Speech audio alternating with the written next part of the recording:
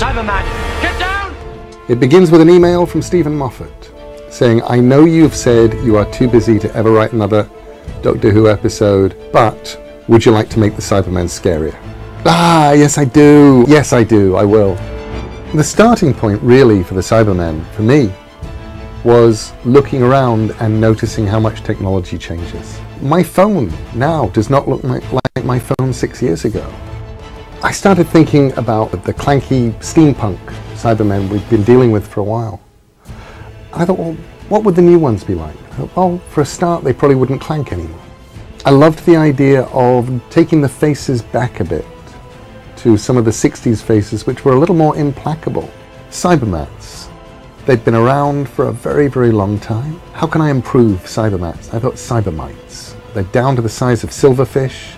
They can cluster together. They can act as spies. They can beam information back. I thought that one is brilliant.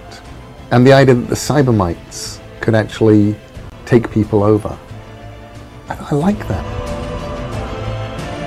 Stephen Moffat's suggestion, which I loved.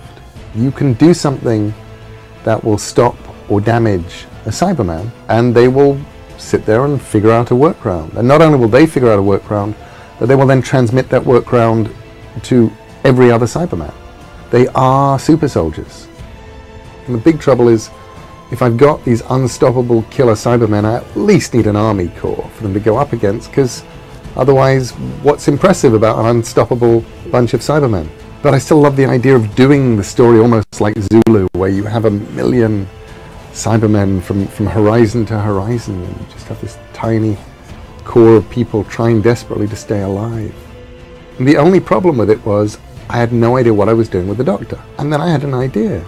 So I emailed Stephen Moffat, and I said, look, I have a mad idea.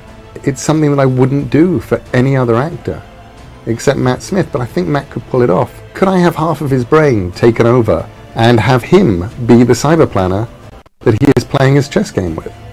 Stephen said, go for it. And suddenly I had a story. It all now worked. It was all an absolute delight.